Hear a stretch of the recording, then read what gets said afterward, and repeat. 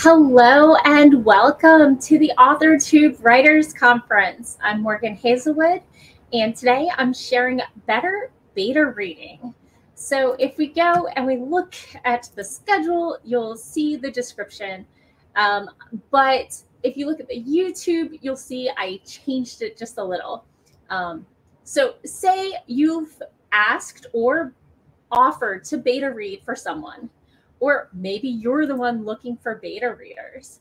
As the writer, where do you find them and how do you get the feedback you're looking for? As a beta reader, what if they don't tell you, what sort of feedback are they looking for? And of course, how do you give feedback that helps and still be on speaking terms with the author after they've read your comments? So that's what I'm going to be addressing today. And thank you, everyone who came.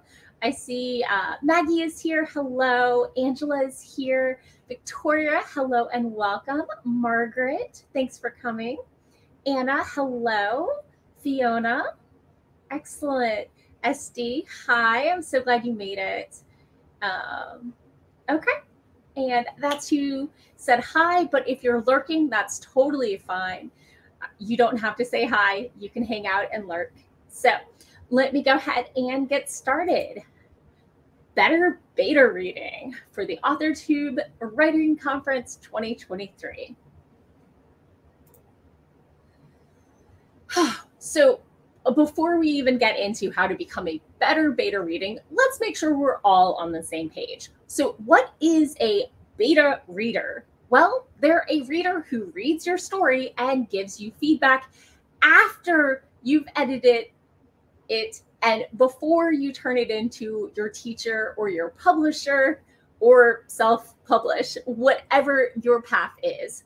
Now, some people have alpha readers for before they edit or before they finish editing, or critique partners who are other writers who exchange stories and feedback with you. But all of those generally fall under the beta reader umbrella. You know, you can have all sorts of people be your readers. For me personally, my alpha reader is my twin sister. So we both enjoy a lot of the same stories, a lot of the same books, and she's both an English major and just got her master's in library science. So she not only has all of my context and preferences, but she also on the academic side has a decent background to give me some feedback. She can let me know if my story is working and doing what I intend it to do, but she can't necessarily tell me if people who have a different context than me are going to follow it, because it's like me reading it without having written it. It's a little bit of a cheat.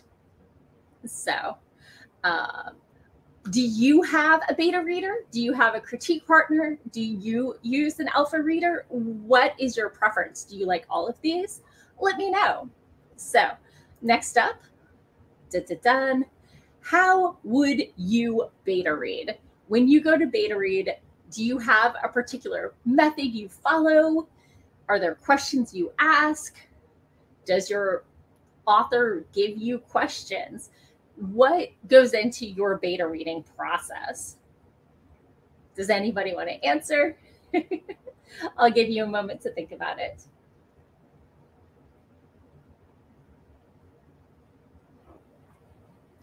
And hello, Joan. Thanks for joining.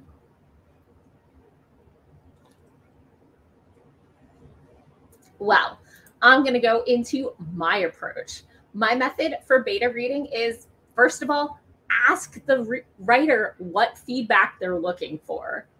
And then once I get a feel for what sort of things the author is looking for, I use Google Docs. I'm cheap, and it's compatible with both Word and any of the OpenOffice knockoffs like the Mac version and the Linux version. So I like to open the document in suggestion mode, not edit mode, so they can see all of my suggestions and accept them or not. I add notes or corrections when I'm confused or something's not working for me. I like to add notes to applaud well-written sections.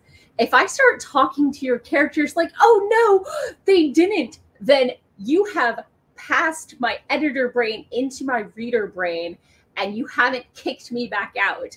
The story is working great if I'm responding to your characters and your story and not the quality of the writing.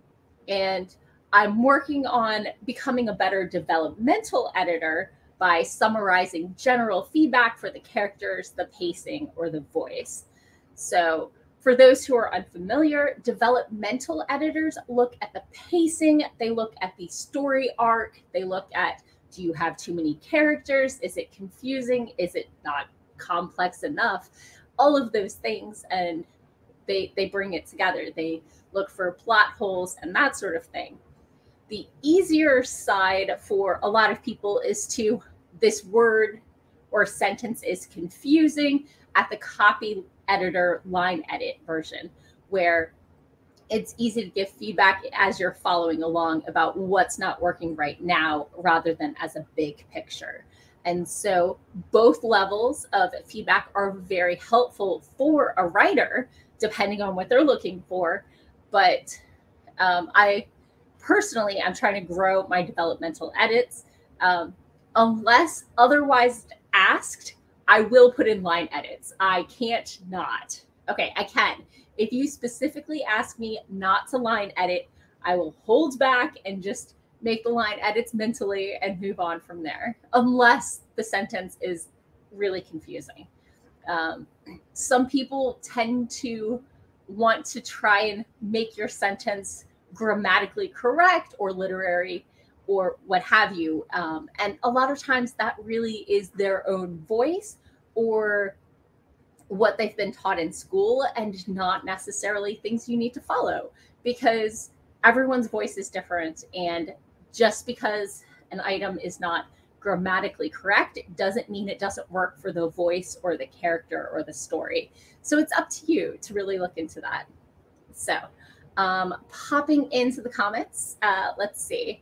Some approaches for Angela. Angela likes to ask if there's anything that's not necessarily their strong suit that they want Angela to pay attention to. So perhaps they're bad at description and they have white room syndrome where they're in a blank space, or maybe they think their dialogue tends to be very stilted or everyone sounds the same and that kind of thing.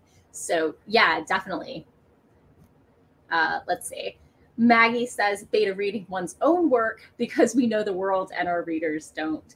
I don't know if it, I think it's just editing if you read your own work to and give yourself feedback. I don't know if I would qualify that as beta reading, but yeah. Maggie likes to ask for favorite characters and least favorite world building bit. Nice. Okay, I like those.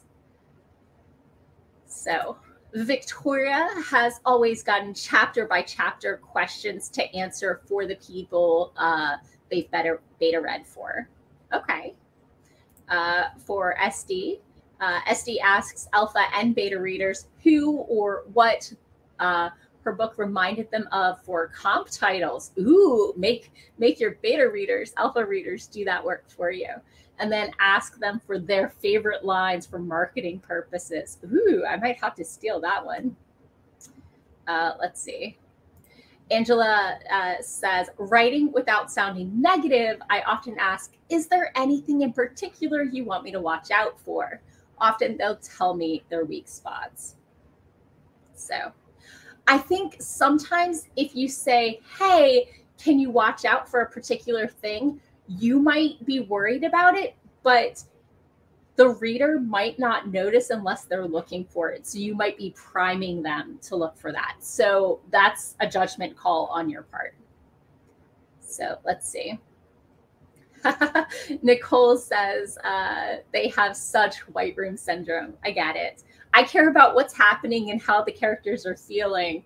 I don't really mind if the room is brown or yellow, unless the cat decides to leap at me, you know? So let's see. And Nicole likes to ask what questions they have. and what they think is going to happen at different stages. Yeah, definitely. Those are all great, great questions. So, okay.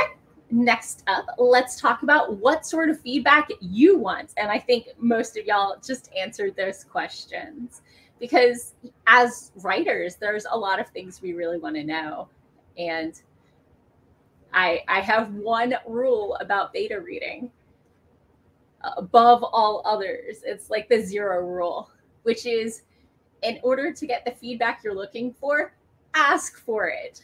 That's the best way to get the feedback you want. So let's see. Here are my 8 questions you can ask your beta readers. Obviously, we all have our own preferences, but some people like a lot of feedback from the very get-go when they're just drafting page 1, and some don't want anyone to see it until they can't polish it anymore. Personally, I do a 0 draft. I read through it to make sure it's coherent, and then I send it off to my alpha reader. And that's my process. But everyone has their own process that works for them. And remember, just because your process worked for one book doesn't mean it's going to work for the next book. So it's okay to change things up, even if it worked before, because you're never in the same place in your life. You're never writing the same story.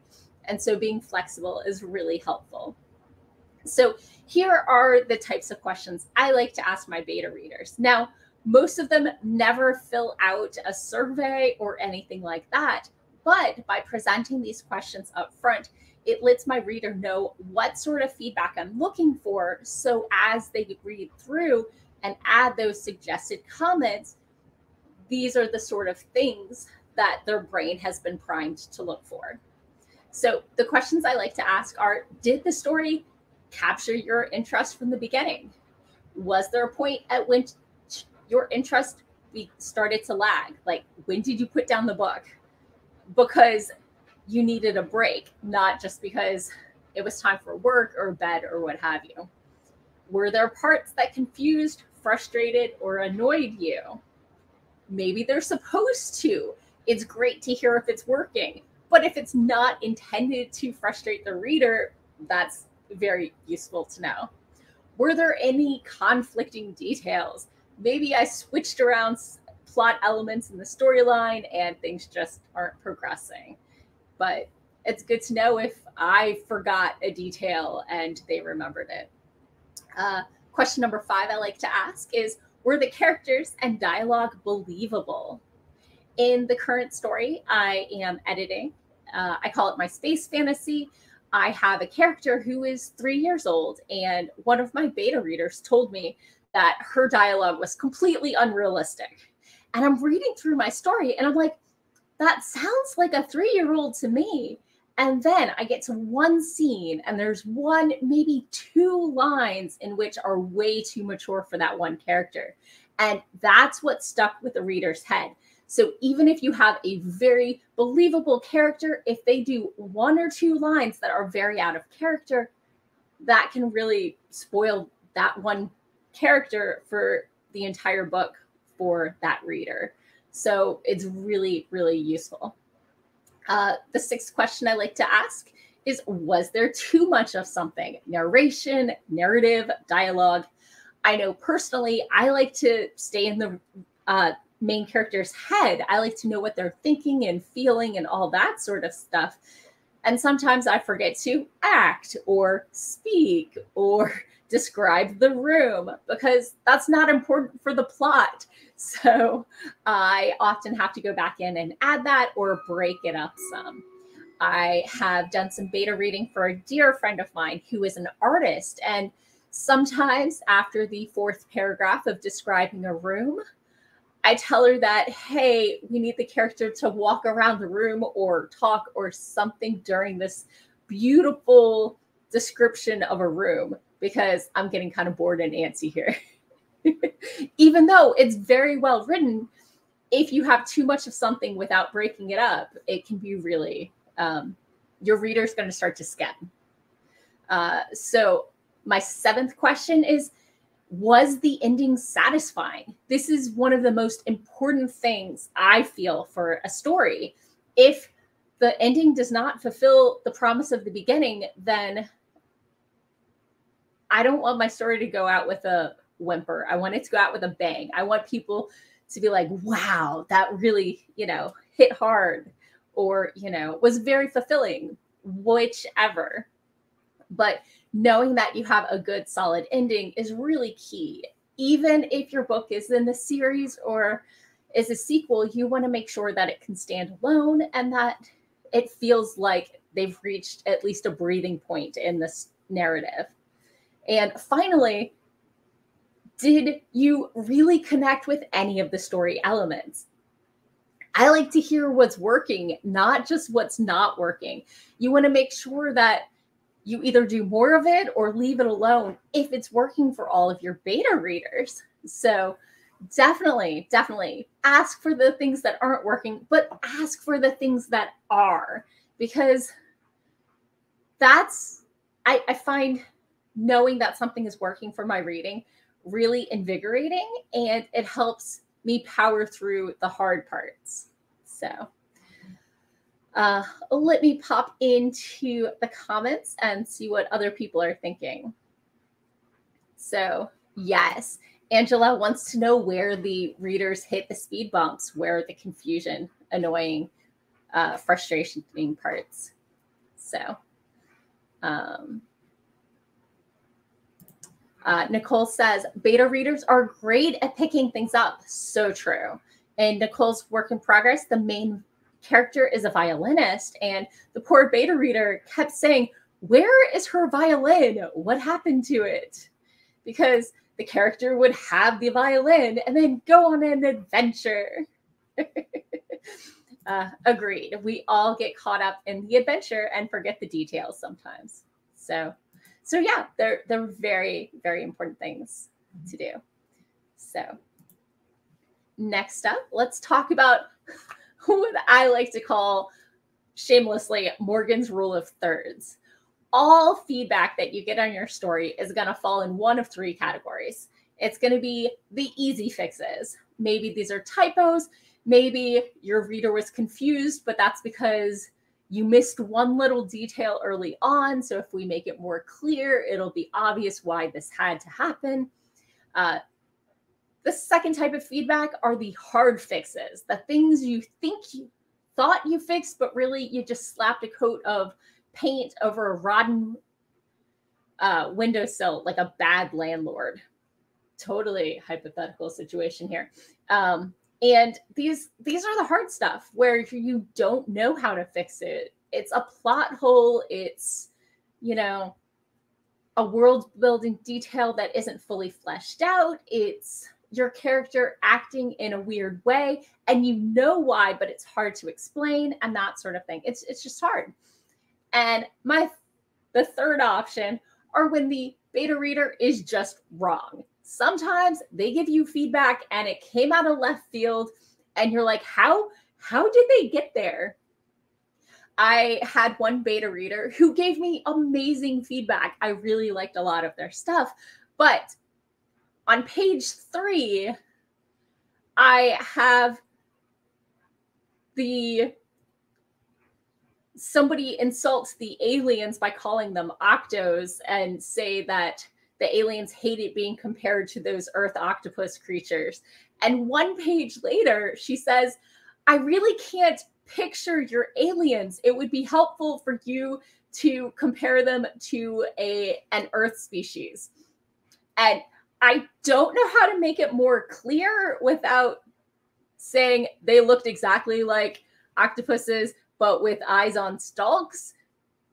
But I felt like it was completely spelled out, and maybe the reader had just taken a break and come back to it and it wasn't fully cemented in their head. I don't know what happened, but sometimes your reader is just wrong. And so that doesn't mean you should completely ignore what they said. While beta readers are usually good at recognizing when things aren't working, their suggestions on how to fix the problem are usually hit or miss. So maybe it was clear, but maybe I could have made it more clear what they looked like or their height or something like that. maybe I could set it up better so the confusion doesn't happen. But yeah, beta readers are pretty good at knowing what's not working and not so great at telling you how to fix it. Although a lot of people do like to offer suggestions for both line edits and for plot issues. I once got a 3,000 word email to go along with a beta reader feedback from a writer friend of mine, in which 2,000, maybe more words were spent on how they would have taken my world setting and created weapons with the magic. And while that wasn't the direction I wanted to go, I realized that humans are involved, and therefore I should at least do some sort of defense mechanism with the magic I had available. And so I did incorporate their feedback, but I kind of ignored all of their personal worlds building because that wasn't the direction. Remember, it's your story. You get to decide how to fix all your characters' issues. So, yeah, popping into the comments, Maggie agrees. Beta are good at finding the holes as we think we filled. And it's that we were even reading the same book critique moment definitely happens. SD says a lot of betas are just readers, not writers. So I think they may not be the right one to listen to when it comes to writing advice, but still useful to hear what they have to say if you can figure if you can figure it out. Yeah. So Maggie says snail-eyed cephalopod heads. Nicole once had someone think a contemporary sort of women's fiction scene and thought it was gothic horror. And Nicole realized they needed to be more explicit in the scene. Hello, Elaine. Elaine says, making sure your beta readers are readers in your genre is important too. Yeah.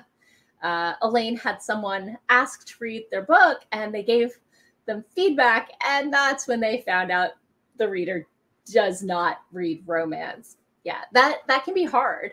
Some people want to have that mainstream crossover. So knowing what works for someone who's not necessarily a reader of your genre can be useful. But if they're complaining about things that are tropes within your genre, I think it's fine to ignore those items. So SD says that one of her alpha readers said she was a writer too, and rewrote one of her chapters to add a sex scene and said, I was taking too long and it needed to happen. Yeah, that's a unique take and probably not a beta reader I would work with again. Maggie says, make sure your beta readers have the same feelings about things you do. If your beta reader or editor doesn't believe in therapy, having the main character in therapy became a point of contention between Maggie and one of her betas.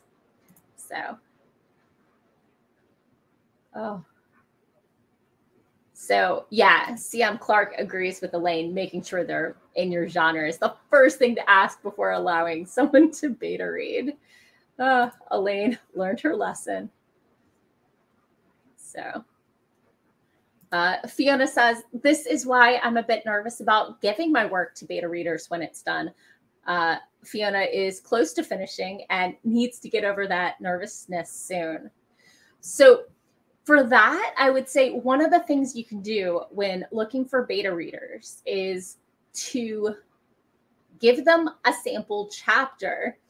This allows you to find out what sort of feedback they have, whether their feedback really follows your vision for the story, how quickly they respond, and all that sort of thing. And if they're not a good fit, you can just say, thank you. That was helpful.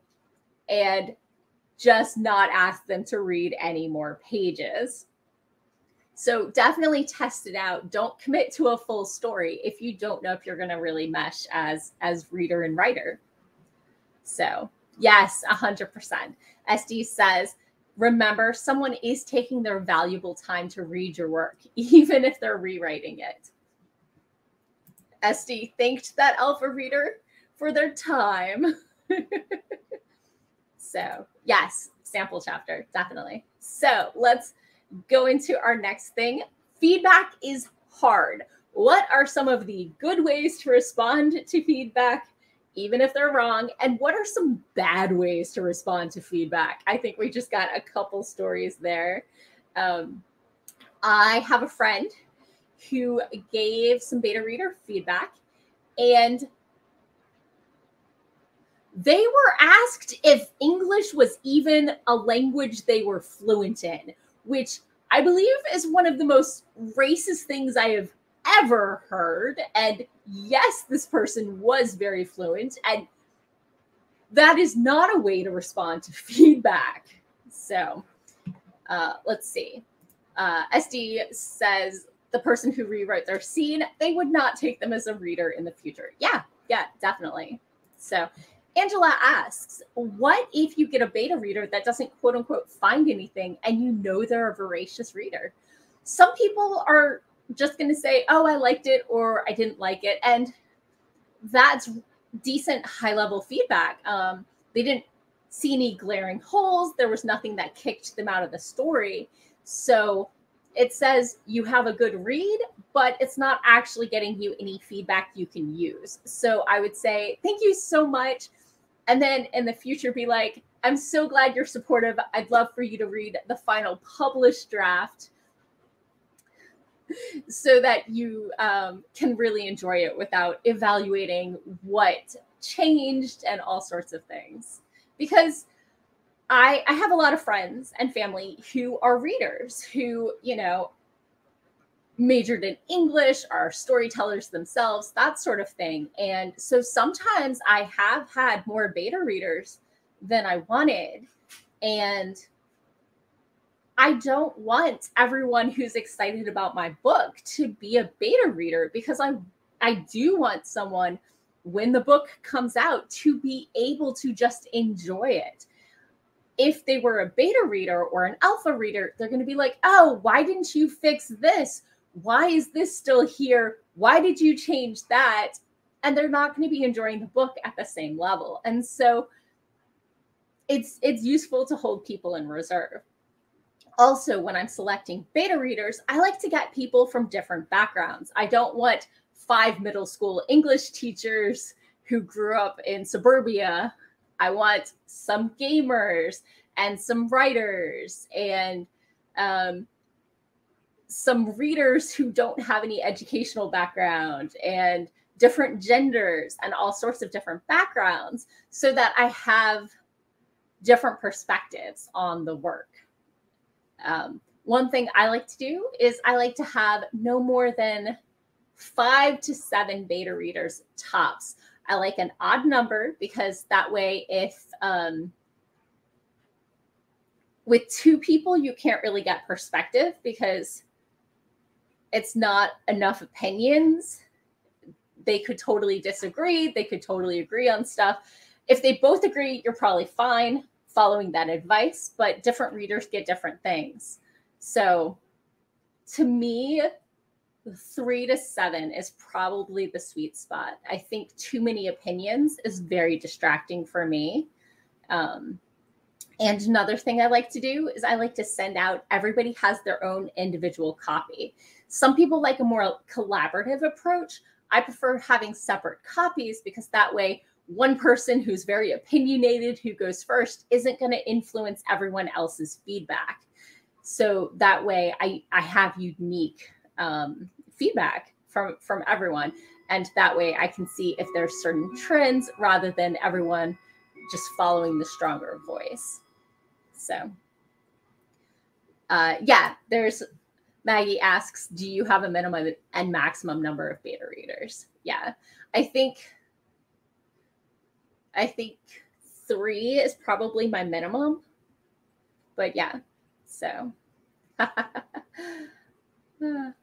popping back into the comments, let's see. CM says, as a beta reader, if you feel like something has to be written, give a reason, but don't rewrite it. Explain why it needs to be rewritten. Yeah. Nicole says the sample chapter is important. When I beta read, it's got to resonate. Definitely. Angela says that one of their beta readers was a librarian when they first connected. Awesome. So let's see. Esty had an alpha reader that said her story was good.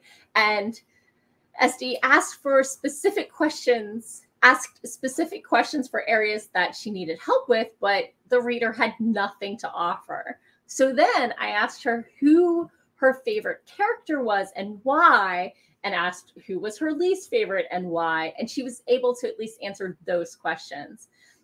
Some people just don't want to say anything negative. So sometimes phrasing the questions positively can help. Thank you. Yes. So Maggie asks, what do you think of those who suggest getting at least one reader outside of the genre to give feedback?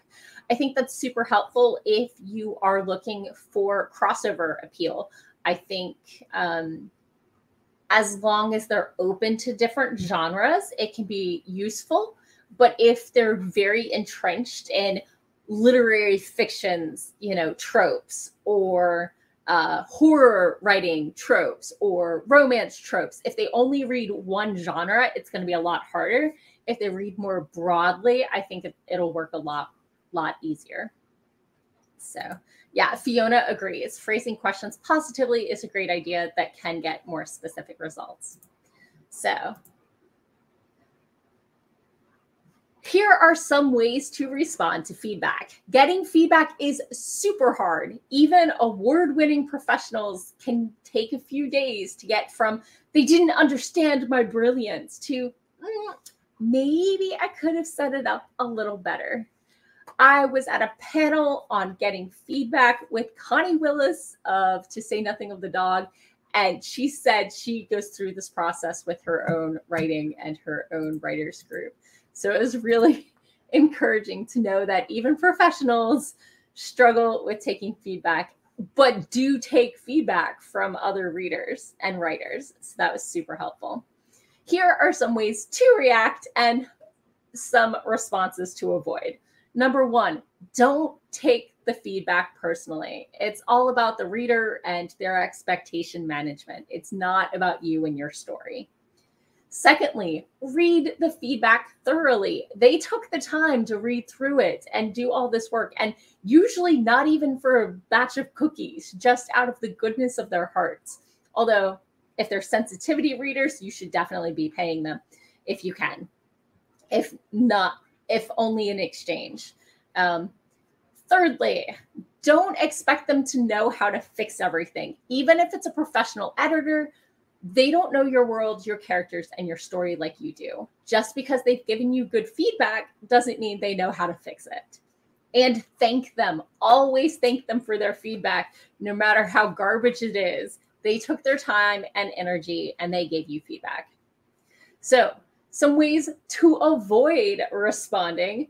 Don't argue with the beta reader about why they're wrong. I struggle with this one a lot. I want to justify everything I did. I'm like, oh, but they did that because of this. Because I know why it happened. Arguing isn't going to change anything unless the beta reader asked the question, in which case maybe a little justification is allowed.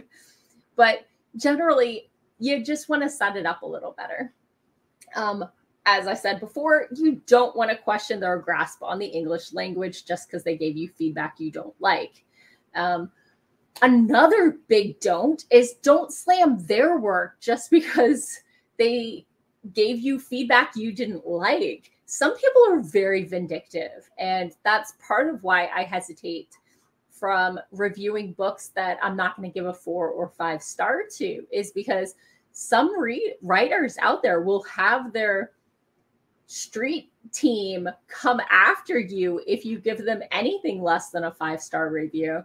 They're very hostile and vindictive, and you never know when someone is going to act like that.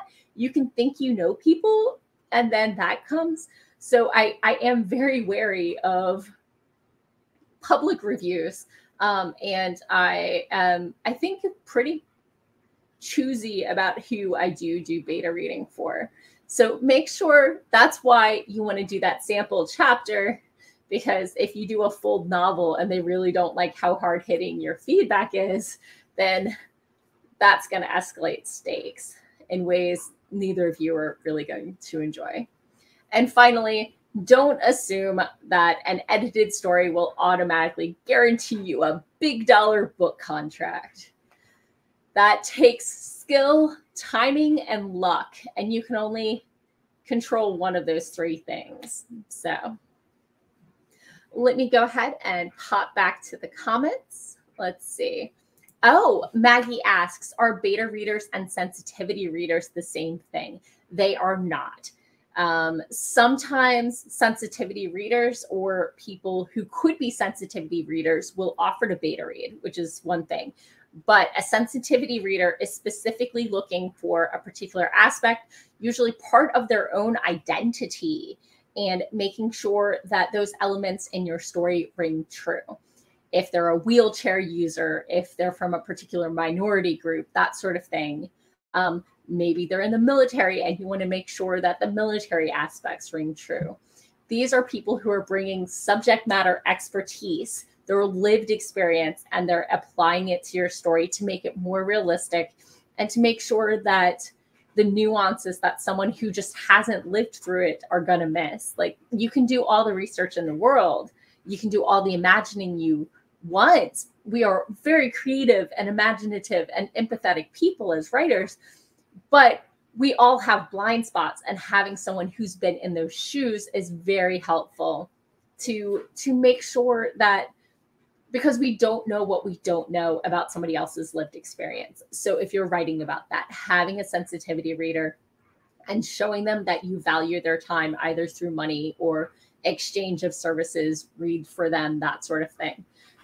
Maybe give them a published book, whatever the exchange value that they put on their time, but value other people's time and work.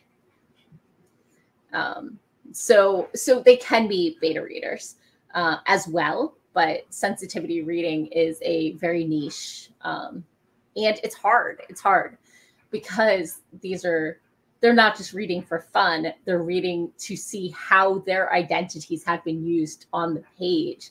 And that can be a very, very draining thing on the sensitivity reader, which is why you really want to value their expertise.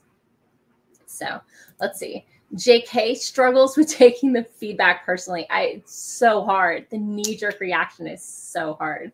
But JK tries to refrain from commenting unless they have a question about the story or character. Yeah, just say thank you and either take their feedback or not. So Nicole says, on the refraining, Nicole has heard editors and agents say they won't talk about feedback with their authors until after they sat with it for a week or so. Yeah, and these are professionals. Professional editors and agents with professional writers give their writers a week to think over the feedback. So it's universal. It's okay if you struggle with it. We all do. So I will circle back to Victoria's question. CM says, I have a hard time sending in some of the beta reads I do, more so when I have to end up explaining basic grammar. Yeah, that can be hard. I know some people really struggle with grammar, and it can be really hard to read for those of us, especially with more of a grammatical background. Often for those, I will correct something throughout the first chapter and then stop correcting it and just say, do a universal fix on this.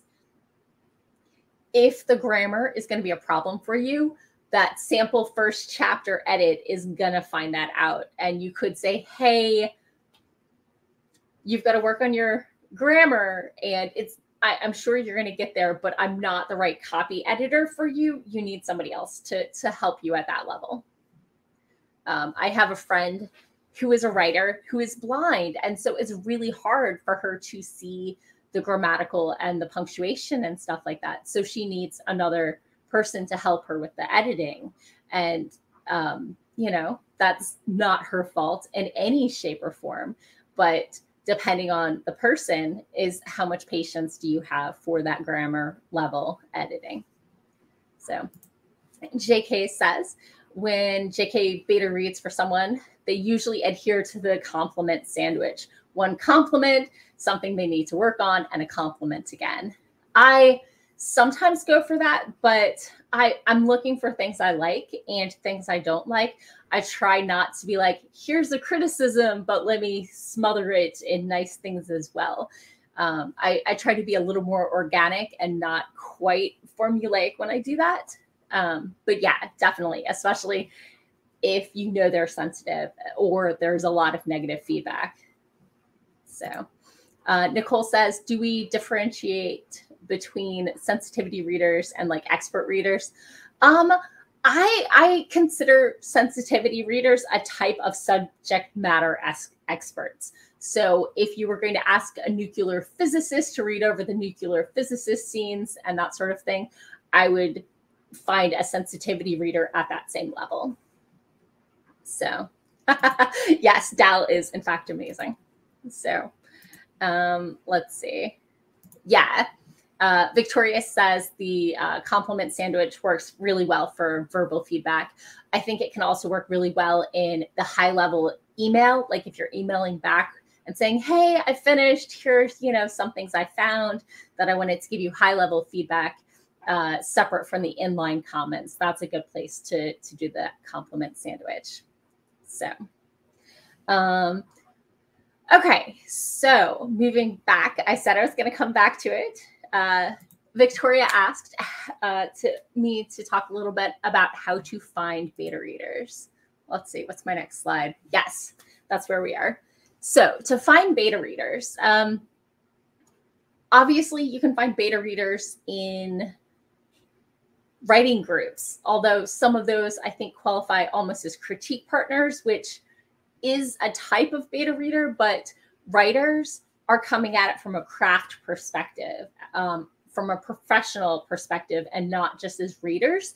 And so it's going to be a little different. They're going to be more about, many of them, not all of them, are going to be more about pacing and plot structure and grammatical sort of things rather than how does it read to someone at a less craft perspective. So obviously friends and family, writing groups are great places. There's Twitter pitch events, although I know Twitter is a little problematic right now.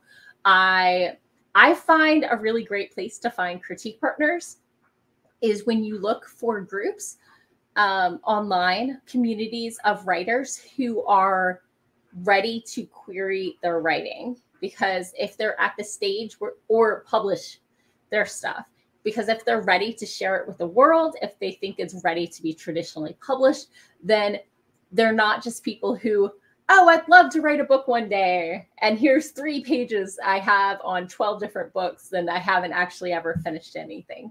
While writing for yourself is totally fine, that I'm not demeaning that at all. I'm just saying that people who have gone through the full process of a full manuscript are going to have more insight into that whole pacing thing. So writing groups, asking on Facebook or Instagram or TikTok. I've seen TikTok people looking for beta readers as well. So it's easy to, there's a lot of place to ask. I would definitely have a good 1 or 2 line pitch. You can also join your professional group. Not all of them allow people to become full members, but you can often join like the forums and stuff like that for, if you write mystery, the mystery writers group or the romance writers group. A lot of them are very supportive. Another place you can look for beta readers is, let's see, does anybody in the audience have suggestions for that? Oh, the other difference with critique partners is critique partner implies you exchange your work. So you're doing reading for them as well. So that's another place. Yes. Angela says Savvy Authors offers pitch sessions and critique partner pair-ups. So Uh, JK asks, how do I beta read for someone? I went into this a little bit at the beginning, but I basically use my own beta reader questions for if I'm not given feedback or questions from the author.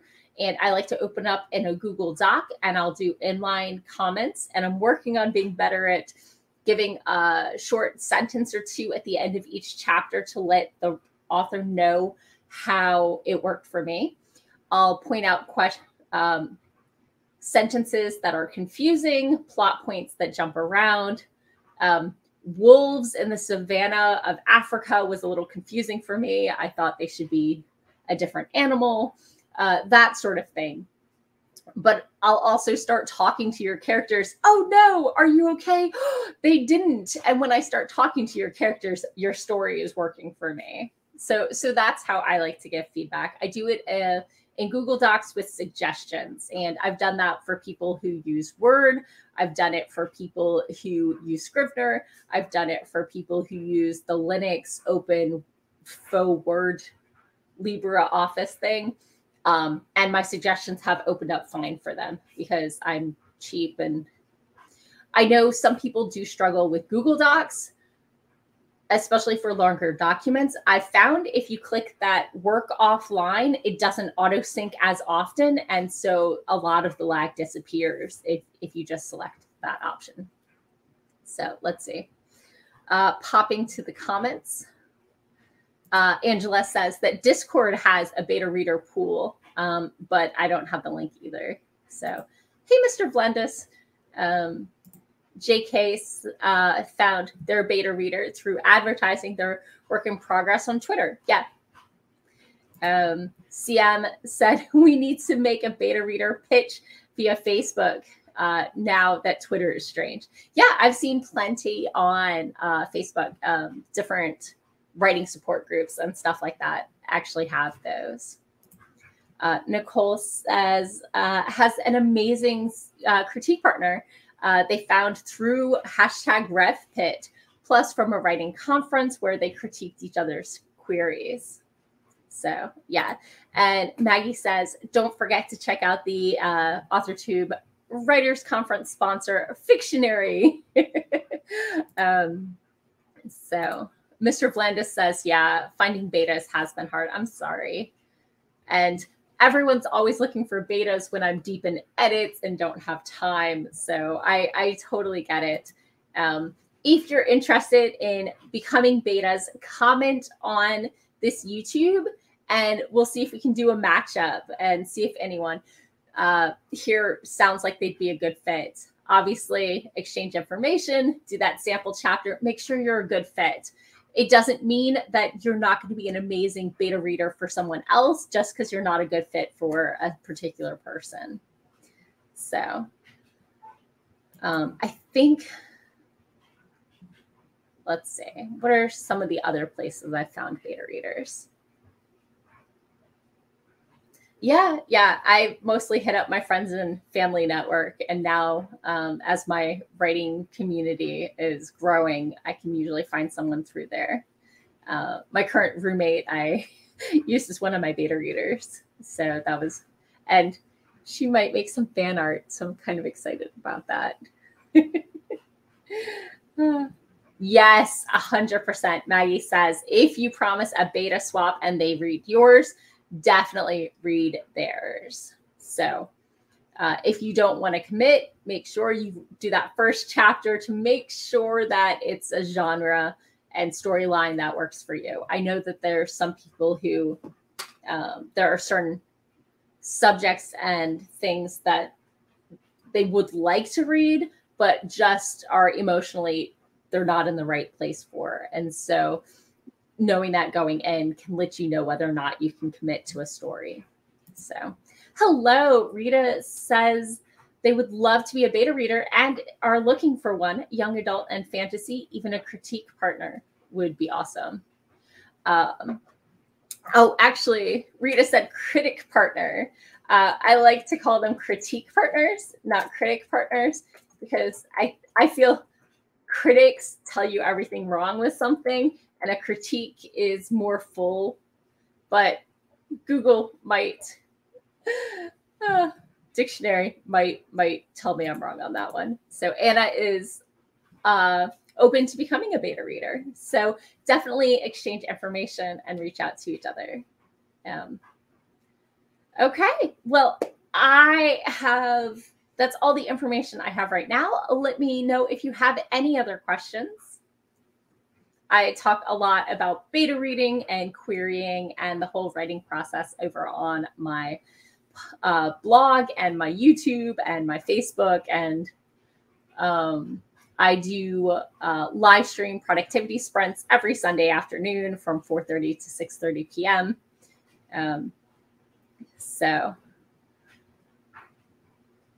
And I have a podcast called Writing Tips and Writerly Musings. I like to attend science fiction and fantasy conventions, fan-run ones rather than media-run ones. And then I attend every writing panel I can, and I take notes and I share those on my blog. So I have writing tips from the pros and, of course, my own writerly musings over there. So, oh, Angela says, remember to fill out the feedback form for your chance for prizes. I don't have any prizes, but many of the other AuthorTube Writers Conference panelists have books and services available. So that's super exciting. Maggie says, Sunday foodie sprints. Yes, my writing sprints are 100% snack fueled.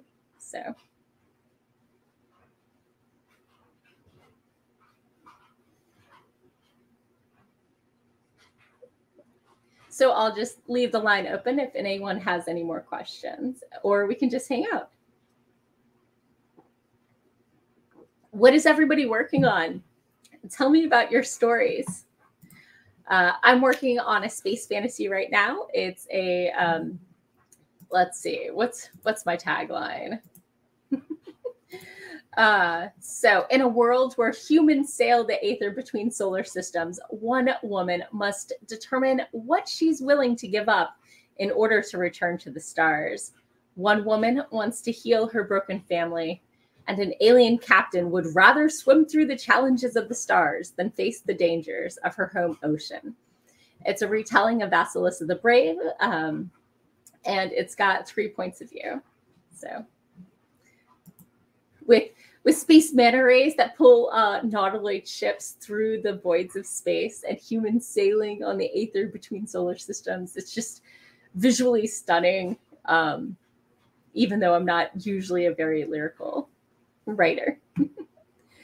So thank you all for coming. Margaret says they are also a snack-powered writer. JK is working on a bakery rivals to lovers work in progress projects, sugar and spice. Oh, nice. Let's see. SD asks, what are best practices in wrapping everything up with your beta readers? I like to read through. Generally, any of the open questions they have are going to be in the email. So once I finish a beta read or my beta readers finish, they usually email me to let me know. They usually tell me they really enjoyed it because they're very sweet and thoughtful people. And then they'll give me some of their feedback, and I will respond with an email saying, thank you so much, or maybe a Facebook Messenger. And I'll answer any of their open questions. But otherwise, I try not to delve too much into the nitty-gritty as I go through the editing. Although with my roommate, I have bounced a few things off of her. So let's see. Elaine says, if Pirates of the Caribbean and The Princess Bride were primarily romances, you'd have the story Elaine is editing right now. That sounds super fun. And let's see, Maggie is still hoping to push live on the publish of How to Become a Crazy Cat Lady to Survive the Zombopocalypse on July 2nd. Ooh, that sounds super fun. You've got like 2 weeks. I'm sure you've got this. So